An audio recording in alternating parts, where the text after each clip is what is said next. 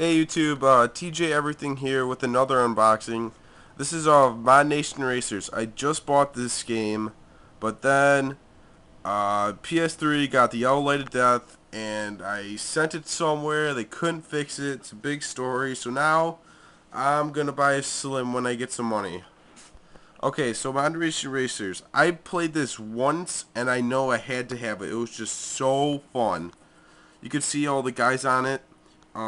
That's the main guy, and he's racing the car. It's a kart racer, basically Mario Kart, but I think it was better. It's for PS3 only and PSP. Here's the back.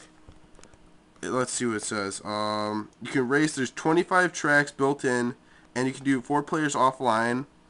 And then online's amazing. You can do just about anything online, and you have to have online to play this game. And then online you can upload your creations and your other tracks and all that stuff. And the track editor it's really easy. You can look up other videos on YouTube on how to use that.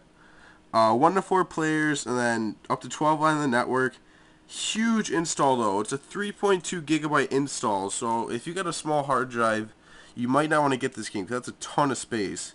Plays in 720p and all the other things are normal games.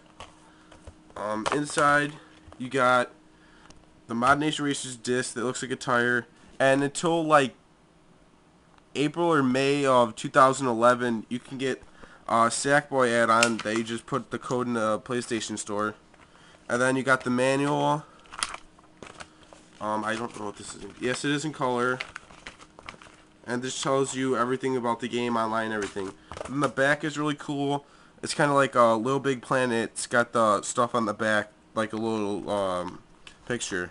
Bye.